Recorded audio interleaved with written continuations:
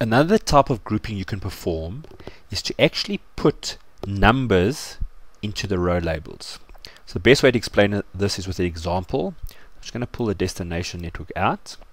You'll notice we've put the bill, which contains the costs, into values, but I'm actually going to take that same one, click and hold, and put it into rows. Now what it's done is it looks a bit messy at the moment, but effectively it's gone and looked at every single phone call and identified all the unique prices per phone call. So just to explain it better, if you look down here, that 75 cents call, what it's saying is it found 74 rands worth of 75 cents calls.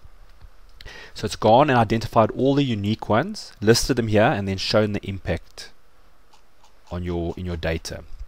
Now that's not particularly useful, but what you can do is if I right click on it now and say group,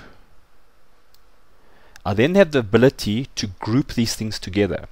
So for example, I can say start at 0, end at the 36, so Excel has guessed those, and I'm going to tell it to group it in groupings of 5.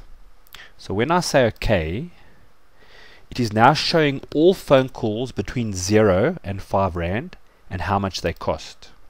5 and 10, how much they cost. So you can create some form of a histogram using this technique. And again, I can come here and maybe 5 is too many, 5 rands too many, so let's make it 10.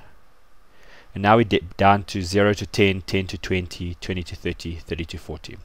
So you can create bands or groupings using the underlying numbers to get a sense of the type of calls being made in this case. To remove the grouping, again, it's very easy. You click, you right click, you say ungroup, and you're back to the raw data. Just with this one, you've got to be a little bit careful, because if your pivot table or your database is very big, when you drag it into here, it may just have too many different events to try and remember. So sometimes this will not always work depending on the size of your data.